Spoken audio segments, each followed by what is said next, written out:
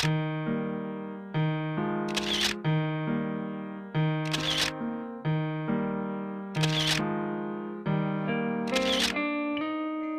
have no idea the number of people I've photographed. The basic idea I had behind the photo series was that everyone, regardless of their social, cultural, or geographical background, is going to stare. You know, the fact ever since I was a little kid, I was always getting stared at. And just on a whim, I took a photo from my hip as a guy was passing me on the street, and lo and behold, the photo turned out to be pretty amazing, and that's kind of what set me on the quest. If you saw me during that summer when shooting literally every single person who walked past my frame.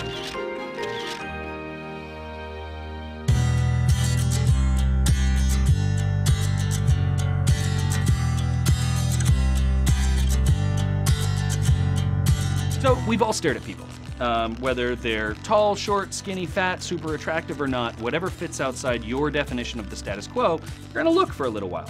I was born in Helena, Montana without legs in what the doctors called a sporadic birth defect, which is basically a fancy way of saying, I don't know. And from the get-go, my parents kind of decided to raise me as just a normal kid in Montana. My recreation was spent keeping up with my cousins and sisters on camping and floating trips and really just learning how to get around in sometimes really difficult situations. I started riding my skateboard when I was about a sophomore in college. It was an easy way to get around the city with a backpack full of gear, and despite the stairs, dude, it was a lot of fun. I mean, I've been able to skateboard through airports, the Louvre in Paris, the Great Wall of China, places people aren't allowed to go on a board. I somehow get away with. I realized that in a lot of ways, the effect that I have on people almost makes traveling as a legless dude more interesting than as an able-bodied person. Oftentimes I found myself ingratiating myself very quickly with the locals simply because they find me as an object of curiosity rather than, just another American tourist.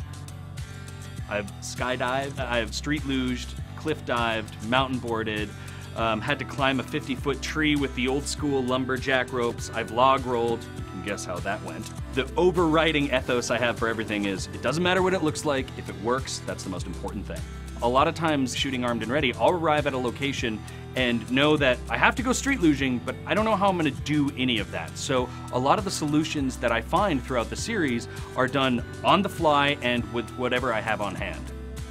For me, the holy grail would be that, there's a couple people in America who maybe have a physical disability similar to mine, and they're inspired to go into their garage and maybe make, an adaptive device that allows them to do this. Inspiring or providing information to people in such a visceral way would really, at least for me on television, be pretty much the coolest thing that I could do.